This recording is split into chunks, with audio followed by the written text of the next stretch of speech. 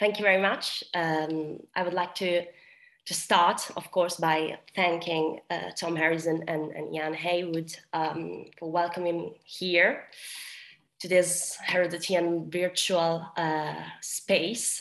But I would also like to thank especially Francesca Gazzano, who wanted me here, invited me here in first place. And I take this opportunity also to publicly express my gratitude to my supervisors, Jason Koenig and Gianfranco Agosti, without whose constant support and expertise, my PhD, which now is getting close to an end, would have been a completely different and much less enjoyable experience.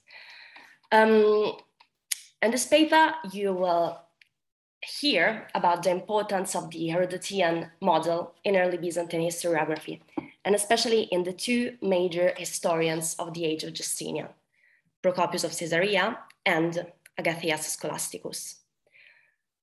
Even though my doctoral research concentrates on this latter, so on Agathias and on his histories in 5 books, today you'll hear more about Procopius. During these last years, I came to realize how important it was to look at the literary and historical choices Procopius, Agathias' predecessor, made in order to understand those that Agathias made not. But let's go in order. I would like to start with a brief introduction to early Byzantine historiography, for it will help us better contextualize what we are going to look at today. With early Byzantine historiography, I refer to that extensive literary production from approximately the 4th to the 7th century. This large literary output tends to be divided into 3 subgenres: ecclesiastical historiography, chronicles, and classicizing historiography. The names speak for themselves, but I will still just spend a few words delineating the main features of each of those. Ecclesiastical historiography, or maybe I should just keep staying here. Ecclesiastical historiography, famously initiated by Eusebius of Caesarea during the time of Constantine, was one of the most productive genres of late antiquity. It was still much in auge in the 6th century, our period of interest for today's paper, thanks especially to Evagrius Scholasticus, whose ecclesiastical history is a true repository of historical and literary information. But the production of ecclesiastical historiography was by no means limited to Greek, quite a typical aspect of the plurilinguistic late antique society. If we just think, one among many, of the Syriac ecclesiastical history of John of Ephesus. As the name suggests, the primary aim of ecclesiastical historiography was to tell the history of the church, but being the history of the church at this chronological height deeply intertwined with secular history, it follows that ecclesiastical historiography in practice could deal with any kind of event. Chronicles, which certainly were not an invention of this period, it suffices to think of a work like Atticus' Liber Annalis, mentioned and praised by Cicero, knew a true awakening in early Byzantium. The major difference with ecclesiastical and classicizing historiography was in the format, a year-per-year structure and a lower stylistic and linguistic level, though to take chronicles as perfect examples and mirrors of contemporary spoken language would be a mistake. Since it is of the age of Justinian we are talking about today, the major chronicler of that period, whose name deserves to be mentioned here, is certainly that of John Malalas, whose work had rightly started to receive a lot of attention by Byzantinists and late antique scholars over the last decades. Finally, classicizing historiography. Those historians who we could consider Eunapius of Sardis, writing in the 4th century, author also of the famous Lives of the Philosophers and Sophists, the first in line, created a true historiographical continuity, a ciclo storico, historical cycle, just like that of Herodotus, Thucydides, and Xenophon. This idea of creating historiographical continuity, it must be stressed, was looked for and achieved also by ecclesiastical historians and chroniclers. But what were the specific features of these classicizing historians we are going to talk about today? What characterizes them is certainly the fact that they were writing following the model of classical historiography, that is to say, chiefly of Herodotus and Thucydides, who were largely studied at school. This choice is reflected both in the formal aspects of their work and in the contents. The language that we find in Priscus, Procopius, Agathias, or Menander the Protector, also known as Menander the Guardsman, is an archaicizing, atticizing Greek, definitely far from that spoken in contemporary Constantinople. This is by no means achieved by all of them with the same techniques or tools, and the variety of results is one of the aspects that make the study of early Byzantine historiography so fascinating and important. Each historian uses a different Greek, and that Greek might reflect different stages of the evolution of the language, be it in the use of the dative, or participles, or duals. The choice of contents as well was modeled on that of ancient historians. We find mostly battles, sieges, highly rhetoricized speeches, natural phenomena. I say mostly because, of course, a caveat that should always be kept in mind is not to read such a various and wide production, also in chronological terms, as a unity, or just as a mere imitation of classical historiography. It was not, though funnily enough, in today's presentation, I will concentrate precisely on the role of tradition. These authors' individualities shaped their works and their different literary choices. After this quick and certainly not exhaustive introduction to early Byzantine historiography, let me just take a few more minutes to say a word on the historians that we are going to deal with today, Procopius and Agathias. The first has certainly less need for presentations. He lived during the first half of the 6th century and was active protagonist of the many historical events of the period, marked by the beginning of Justinian's reign and his renovatio imperii, the attempt to reconquer the previously Roman territories now controlled by Ostrogoths in Italy, Vandals in North Africa, Visigoths in southern Spain. Procopius was a protagonist because he was the paredros, or assessor, so the secretary or chief of staff of Belisarius, the most famous and important among Justinian's generals. Procopius' literary production is composed by 3 extremely different works, up to the point that the paternity of the anecdota, the fierce satire against Justinian and his entourage, has been long debated, though it is now to take for granted. He provides us with the most important and diverse picture of the reign of Justinian, and is considered one of the greatest historians of antiquity, and with good reason. Though the flow of bibliography on many aspects of his work does not seem to stop, there are still aspects lacking recent or comprehensive study. If this is the situation for Procopius, one can just imagine how much work can still be done on Agathias, who took up and continued Procopius' wars. Too much? Okay. Agathias was approximately 3 decades younger than his predecessor, a lawyer by necessity, so he writes, and a lover of literature, especially poetry. He was an active protagonist of the 6th century Byzantine revival of the epigram, both as an author and as an editor. He gathered contemporary epigrams and created the cycle, whose compositions were subsequently incorporated in the Palatine and in the Planudian anthologies. But most importantly for us today, he was also a historian, though a very different one from Procopius. His histories are left unfinished, for he almost certainly died during the writing, and managed to cover only 7 years, though the quantity and variety of digressions make the chronological span covered much wider. Despite the enormous interest of this work in literary, linguistic, and historical terms, the most comprehensive study remains Avril Cameron's 1970s monograph, the first and last on the topic, and her 2 long articles on the 2 main excursuses of the work, the one of the Merovingians and those on the Sassanids. Several valuable articles focusing on different aspects of his work appeared in the last decades, but the state of art is far from being considered satisfactory.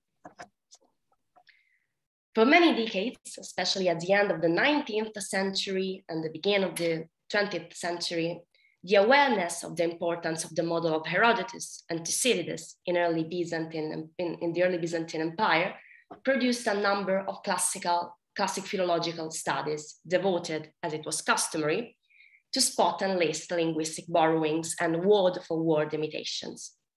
This happened both for Procopius and for Agathias. Those approaches proved to be not always useful and at times not even entirely correct, especially when they were used to draw conclusions on the author's knowledge of the model. The usual conclusion was, if there is not clear and exact imitation, it means that Procopius/Agathias never read or knew the author. Now the influence of Herodotus and Thucydides on early Byzantine historiography has been largely acknowledged and likely approached through a variety of different approaches. Mimesis of the classics is no longer considered the only touchstone to evaluate Byzantine historians. Yet, I believe that something more can be achieved, especially when it comes to Procopius' depth towards the Herodotean tradition. Belisarius' secretary has always reminded scholars so much of Thucydides, both men of action, protagonists of the event they narrated, that the actual presence of the Herodotean tradition, a wide tradition encompassing centuries of historiography in the wars, has failed to be considered in all its aspects, taking for a fact that Procopius, this Byzantine Thucydides, was all rationality and pragmatic political analysis. On the contrary, Agathias, who has always suffered from the comparison with such an important and bulky predecessor, has at times emerged as a historian by chance, whose results, especially in terms of historical accuracy, are to be taken with a grain or two of salt. I will not dwell on this problem today, but I believe that what I have already claimed at the very beginning of this talk stands true. Just like classical historians, these authors must be studied in their individuality. And of course, research can benefit from a comparative approach. It is my methodology for my PhD too, but the comparative approach must not be, as it has long been, built exclusively on the old and somehow, I believe, outdated dichotomy, historical accuracy / lack of historical accuracy, lack of truthfulness.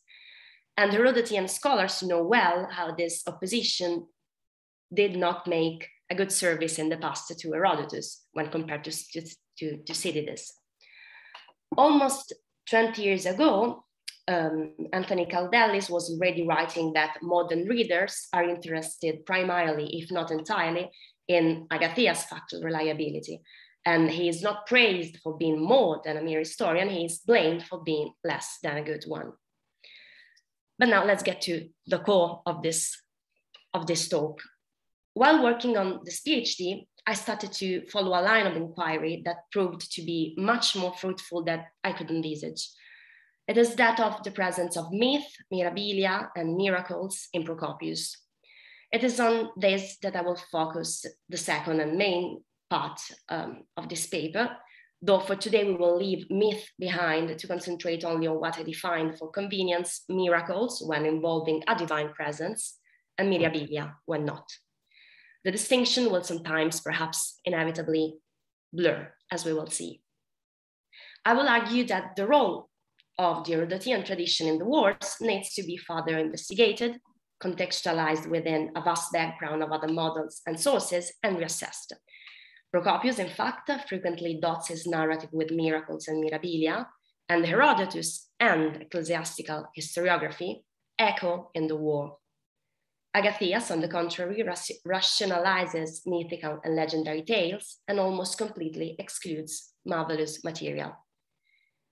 Now it's time to look at the text. I would like to start with what I labeled as battlefield prodigies, though with this label I refer to all those prodigies happened within a military context, not necessarily before or during a battle. In the wars, they are certainly not rare to find. For example, in the second book, what you can see here, we are in the Persian War section. We find a passage of extreme interest related to what happened at Antioch before the Persian conquest in 550. We read and says, a short time before this calamity, God displayed a sign to the inhabitants of that city, by which he indicated the things which were to be. teras or theos and ixamenos. So we have precisely the word teras. For the standards of the soldiers who had been stationed there for a long time had been standing previously toward the west, but of their own accord, they turned and stood towards the east, and they returned again to their former position untouched by anyone. The story is clearly presented as a miracle, and it is explicitly linked to God, who, according to Procopius, wishes to show to the inhabitants of Antioch what will soon happen. A similar prodigy is reported in the third book, the first dealing with the conflict against the Vandals in Northern Africa. In an excursus, Procopius writes that the Emperor Majorinus, who obtained power on the western part of the empire and was by then campaigning in Libya against the Vandals, disguised himself as if he were a simple Roman messenger and visited the king Gensericus. This latter, in an attempt to impress and scare him, led Majorinus to his huge and well-stocked arms depot. But as soon as the two sovereigns entered, a strange thing happened. Thereupon they say that the weapons shook of their own accord and gave forth a sound of no ordinary or casual sort. And then it seemed to Genseric that there had been an earthquake. But when he got outside and made inquiries concerning the earthquake, since no one else agreed with him, a great wonder, they say, came over him. But he was not able to comprehend the meaning of what happened. No direct link with a divine action is made explicit here, and neither in Book 4, where another strange event, again involving weapons, is presented by Procopius as a teras. One night, while the Romans were encamped near Carthage, a prodigy, a teras, came to pass in the Roman camp as follows. The tips of their spears were lighted with a bright fire, and the points of them seemed to be burning most vigorously. This was not seen by many, but it filled with consternation the few who did see it, not knowing how it would come out. And this happened to the Romans in Italy again at a much later time. And at that time, since they knew by experience, they believed it to be a sign of victory. But now, as I have said, since this was the first time it had happened, they were filled with consternation and passed the night in great fear. So the event left the soldiers amazed and afraid, and eventually when it happened and appeared for a second time, came to be interpreted as a Nikes symbolon. I acknowledge that this selection is quite narrow, and I could have continued with several other passages, but I think it may suffice to demonstrate how Procopius effectively and abundantly uses what was a literary topos, precisely that of battlefield prodigies, one that had a long historiographical tradition behind. Though it is not on the interpretation of these passages that I want to dwell on today, I believe that there is at least a twofold way to read them. The first aspect, more superficial and formal, is Procopius' will to frame his work within a specific tradition, that of classicizing historiography, and especially in the Herodotean strand. The second is that of using these narrative devices to present Justinian's wars and campaigns as providential, intended by God. In the field of imperial and late antique historiography only, the most famous and probably the first precedent is that of the famous rain miracle of Marcus Aurelius against the Quadi in 172 CE. Christian writers ascribe the miraculous rain that quenched the Roman soldiers to God and to the prayers of the Christian fringe of Marcus Aurelius soldiers. Pagans, on the contrary, brought into play different figures, from Jupiter to the Egyptian Magus Arnuphis, and even to the alleged author of the Chaldean oracles, Julian the Theurgist. The tradition of miraculous divine intervention became immensely employed also by ecclesiastical historiography, especially in the passages where the historians wanted to prove God's benevolence and protection towards an emperor. It will suffice to mention the famous Battle of the Milvian Bridge, the iconic moment within Constantine conversion to Christianity, or that of Frigidus, where, according to the majority of sources relating the event, God intervened in favor of Theodosius, sending a miraculous strong wind against the army of the Western usurper Eugenius. And we could go on. Here, just to give a pause, probably the first and the last from written text, the detail depicting the rain miracle in the Aurelian column in Rome, in Piazza Colonna. But I am sure that you all have also been reminded at least of Herodotus 8:37-38, the chapters devoted to the prodigies occurred in Delphi before the arrival of the Persian army, among which, as we are now going to see, there was also self-moving weapons.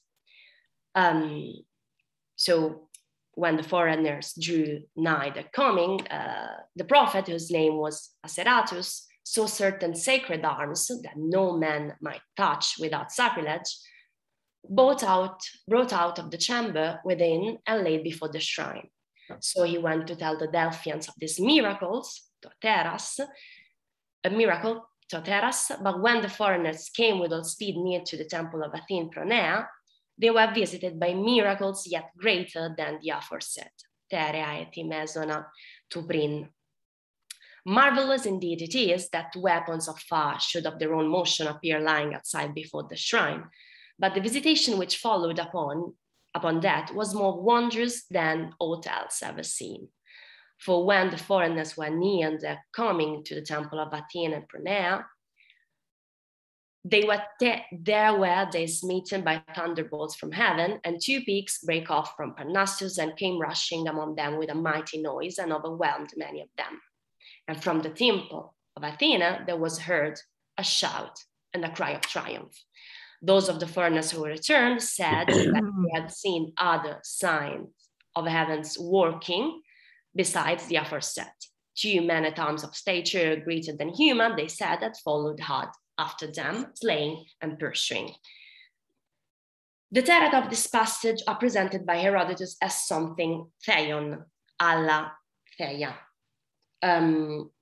divine, just like Procopius has explicitly done in the case of the self-moving insignia standards at Antioch, and will do again in the passage that now follows.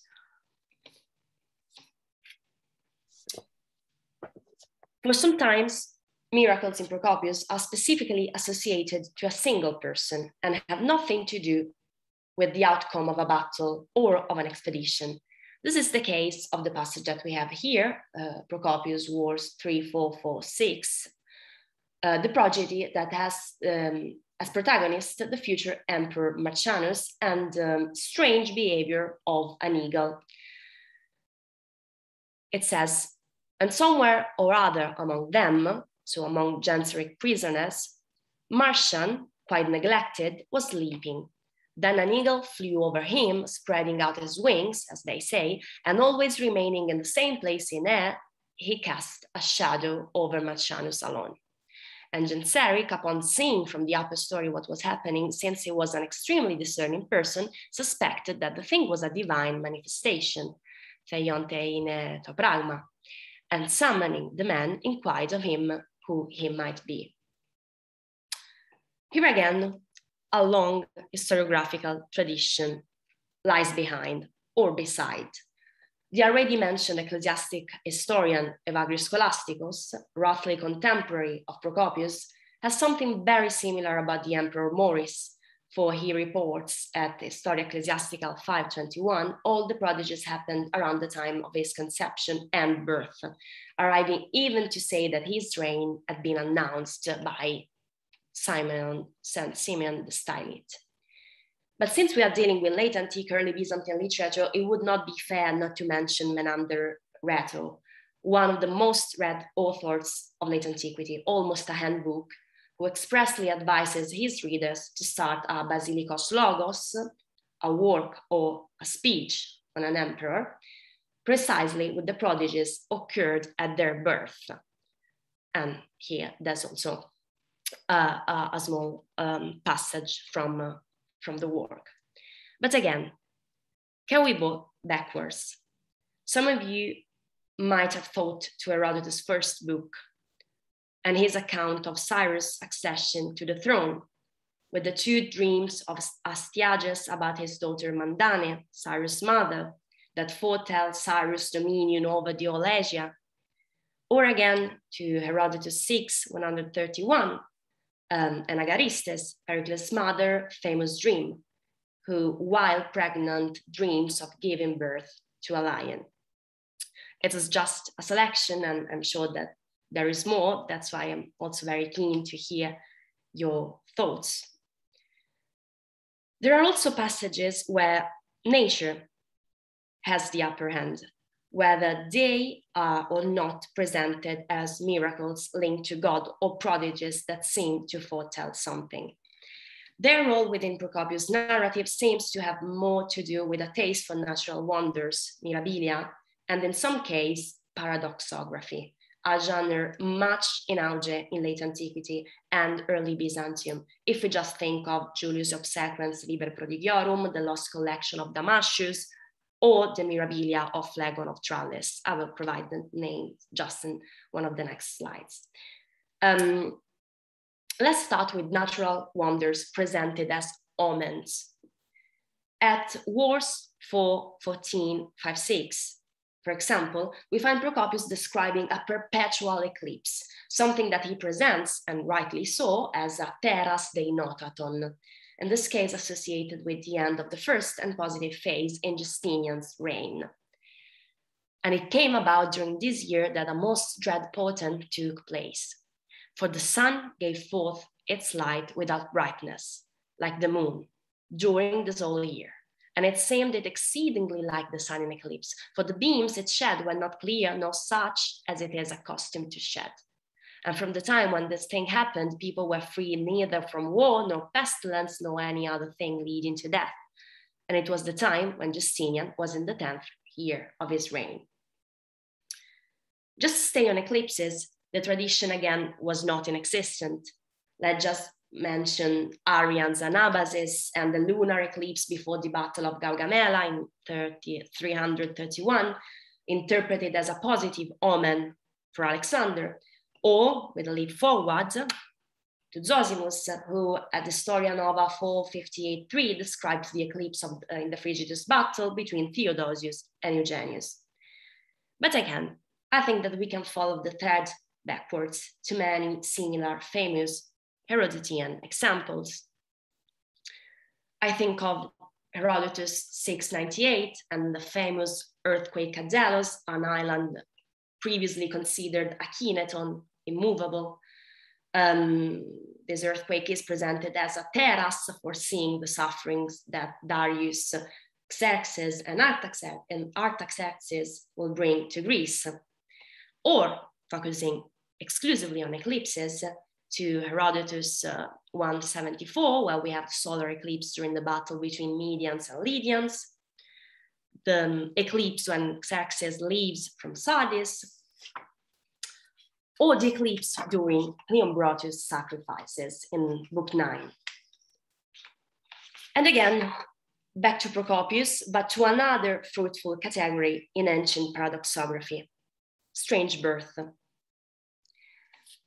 At Procopius' War 8:14-38-40, we read the following passage. But now that I have mentioned Edessa, I shall not be silent as to the portent which appeared there before this present war. When Chosroes was about to break the so-called endless peace, a certain woman in the city gave birth to an infant, which in other respects was a normally formed human being, but had two heads. And the meaning of this was made clear by the events which followed. For both Edessa and practically the whole east and the greater part of the Roman Empire to the north came to be fought for by two sovereigns. Herodotus again comes handy.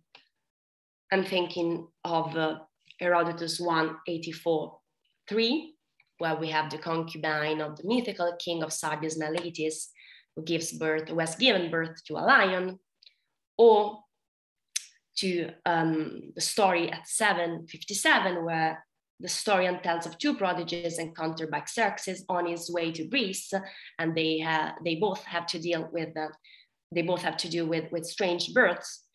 There's a horse giving birth to a hare, and the birth of a hermaphrodite mule. In the first two cases, Herodotus himself provides the reader with the explanation of the abnormal events as omens, with words that are closely echoed, I believe, by those that we have just read in Procopius. But before we pass to Agathias, let us also look at natural phenomena presented just and simply as mirabilia, wonders, without any apparent allegoric meaning or role as omens. It is the case of Procopius' Wars 6:15-6. Here, for reasons of time, I have decided not to give the entire passages. We have, for instance, described as Thaumasio Noion, regarding the famous Isle of Thule, where for 6 months there is no sun, and then there are 6 months without sunset. Or again, Wars 5:1-19,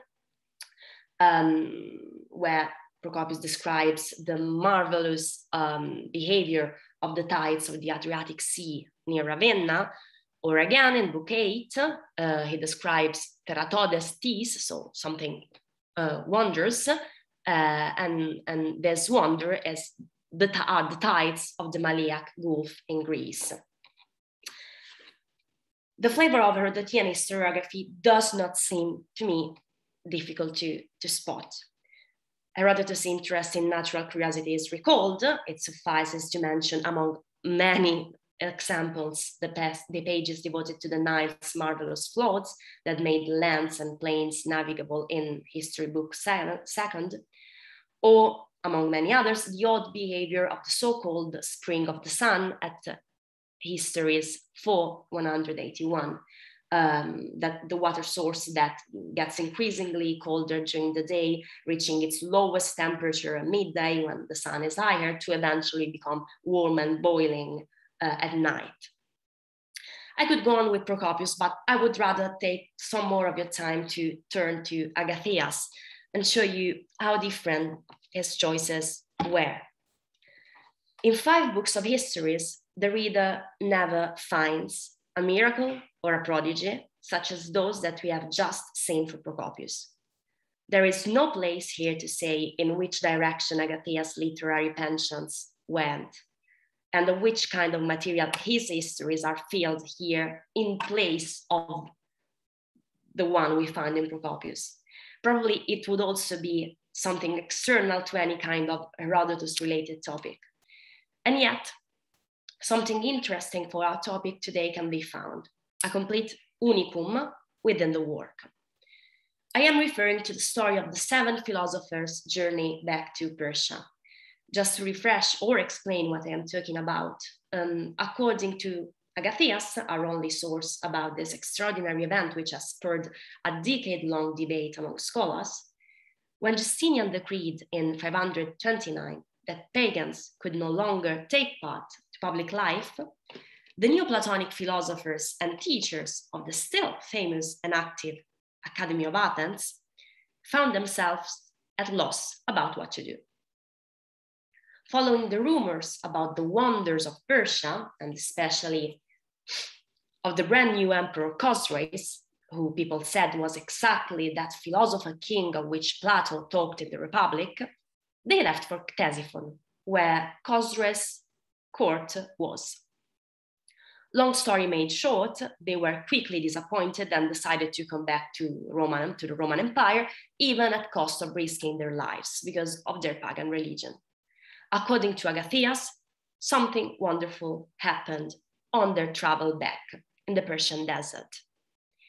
It's a bit of a long passage, but I think it deserves to be read entirely. The story goes that on their return journey, they had an extraordinarily impressive and memorable experience. Thaumasion ti ilikon pie mimisaxion.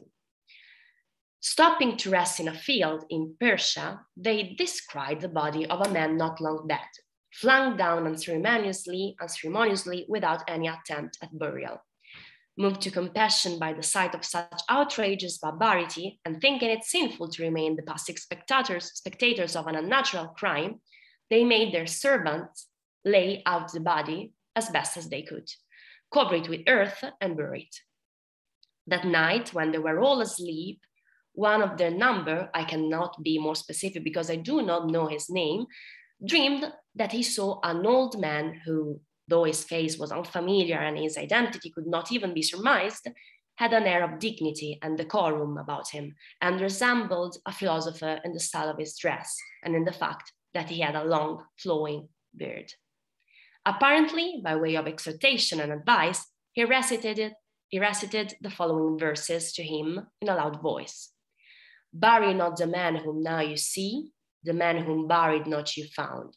Mother Earth will not receive the mother ravisher till he be by dogs devoured on the ground.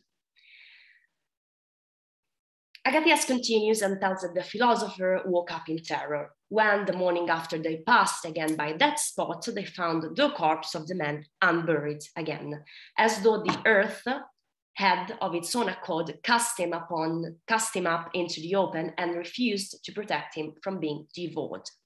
They thus interpreted the dream and concluded that the Persians reserved the fate of remaining unburied and being torn to pieces by dogs as the just punishment of those who bent their full lusts upon their mothers. This passage is of pivotal interest for many reasons, but I would rather draw your attention to the fact that, as you all know, many similar hexametric, amphibolic oracles are to be found in Herodotus. And I think especially to that in Hipparchus' dream in Histories 556:1, where I believe a similar play with figures of speech, especially etymological figures and alliteration, can be found. Now, this was the vision which Hipparchus saw in a dream, and the night before the Panathenaea, he thought that a tall and godly man stood over him, uttering these rippling verses. Bear an unbearable lot, O lion, be strong for the bearing, no man on earth doth wrong, but at last shall suffer requital. The figures of speech I'm talking about are, of course, those I put in bold. So we find in Agathias thaptes ton athapton, kysi kyrma, metroftoron, and here again we find tletiatleta tetleoti, tisin apotesei. Although I find this insufficient to claim that Agathias was precisely alluding to Hipparchus' dream, I believe that he certainly had in mind the important role played by oracles in verses in Herodotus and by dreams, a real hallmark of Herodotean historiography. Just to mention some of them, we have Croesus' dream of his son Attis' death in book 1, Astyages' 2 dreams on his daughter offspring, those we just mentioned, the Ethiopian's dream at 2:139, or the dream of Hippias before the Battle of Marathon at 6:107. And yet, this is the only material precisely of this kind that we can find in Agathias. Whereas, just to quickly come back to Procopius, dreams, they are quite important. I will mention just one, and in passing, to provide a snapshot of another extraordinary similarity with Herodotus. The story we read at Wars 3:10-8-17, where the dream of a bishop persuades Justinian to start the Vandalic campaign against the resistance of John the Cappadocian, seems to me to closely echo that of Herodotus, the passage of Herodotus 7:10-17. The two passages present remarkable similarities. We have 2 men, John the Cappadocian in Procopius and Artabanus in Herodotus, explaining their reasons for speaking and the main arguments for not going to war. In both cases, these arguments are related to the danger and uncertainty of the expedition. In both passages, the conclusion is built upon the same topic, which is the importance of planification and good deliberation. But more importantly, in both episodes, it is just through the intervention of a dream that the sovereigns are persuaded to go to war. According to Herodotus, in fact, Xerxes had two different dreams where a great and a handsome man, Andra Megan te kai Euidea, encouraged him not to change his mind and to lead his army against Greece. And at 717, the same man visited in dream also Artabanus, eventually convincing both him and Xerxes of the rightness of the expedition. In Procopius, a bishop asks for a private hearing to Justinian and claims that God himself has visited him in a dream and gave him orders to encourage the emperor. He will have God's support during the expedition. We could also spend a few words on this topos of this great, tall, good-looking man in dreams in classical and late antique literature, but I'm afraid we have no time. Let's just leave it as a possible stimulus for discussion. Because before we finish, I would just like to take a few more minutes of your time to talk about a completely different topic, and one that has likely started to receive much attention also in Byzantine literature, which is that of ethnographic writing. It will be just a final suggestion also because it is, for me, at this time, very much work in progress. And I just wanted to take the opportunity to discuss it with you. If the discrepancy between the usage of this Herodotean material we just discussed, so prodigies, mirabilia, paradoxography, is huge in Agathias and Procopius, the situation is much different when it comes to ethnography, a genre whose practice in historiography, as we all know, has been established precisely by Herodotus. This practice in the historiography of the 6th century was still not dead, though it will soon, around the 7th century, experience an undeniable decline, as Anthony Caldelis has recently argued and investigated in his 2013 book, Ethnography After Antiquity.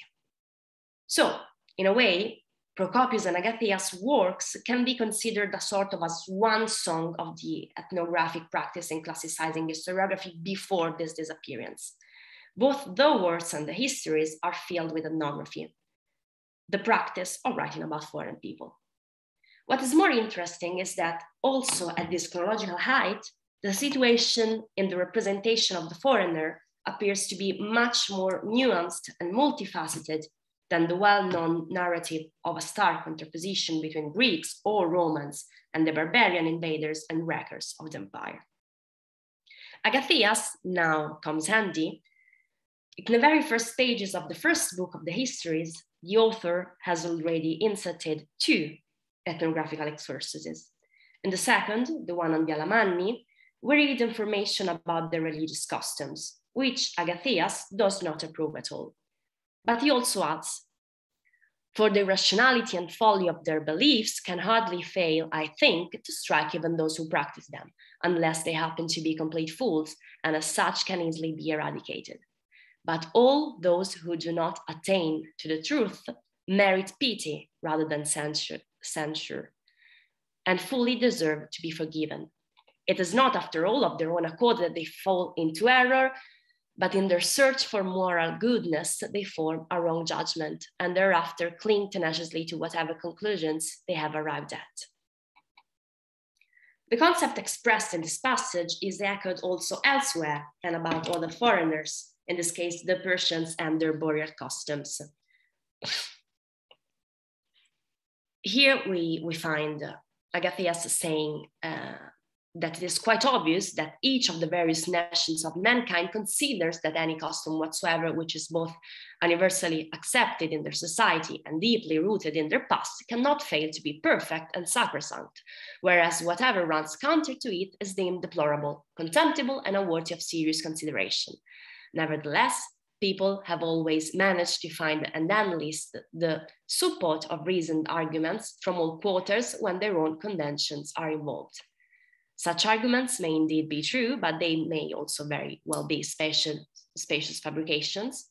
So it does not strike me as particularly surprising that the Persians too should try to prove, when accounting for their own customs, that these are superior to anyone else's. And again, to conclude, shortly after, still on Persians, We read about their pantheon and religious rituals. Agathias says and writes that they perform sacrifices and practice purifications, that fire is considered an object of veneration and divination. He comments with such words. The religion, derived from many different peoples, is composed in the most varied way, and this does not come to me as a surprise. I know of no other nation which underwent to such a variety of transformations and could not endure to stay long in the same condition, but it has been subject to numberless foreign dominations. It is only natural that it still bears the stamp of many different notions and customs. Following and implementing on a suggestion made precisely by Caldellis in the book I mentioned before, I find such attitude from Agathias worthy of attention. Several things are at play in these passages. The Socratic argument about ignorance and impossibility to attain the good, Christian terminology. As I write, I'm researching on the possible influence of contemporary homiletic language, but also what is labeled as cultural relativism, a concept that has been used in Herodotean studies for many years to describe the historian's attitude towards foreign people. I am aware that the topic is enormous and complex, and this is the reason why I decided to leave this as nothing more than a last suggestion. But I am sure that you all thought about one of the most well-known Herodotean passages, that about the King Darius and the Indian Calatia at Histories 338, who practiced cannibalism as funerary habit, but who in turn would never burn their dead as the Greeks do. For if one were to propose to each person to choose the best customs and traditions of all, everyone, after having carefully thought, would choose their own. Up to this point, everyone deems their own habits by far the best. So firmly rooted are these beliefs, and it is, I think, rightly said in Pindar's poem, that use and want is Lord of all. The similarity of approach is extremely fascinating, and I believe that the presence of the Herodotean model, among others, in early Byzantine ethnography, in this case, is still to explore. The results could tell us something more than just the reuse of a model. They could perhaps help us also better appreciate the representation and perception of self and others, us and them, in 6th century Byzantium. But that's probably the topic for another talk or for your questions and remarks. Here you find some bibliography. I try to keep the Herodotean one at minimum and just to focus on other secondary literature. And maybe this PowerPoint will circulate, so I'm also happy to provide more bibliography if someone's interested. And I thank you very much for listening.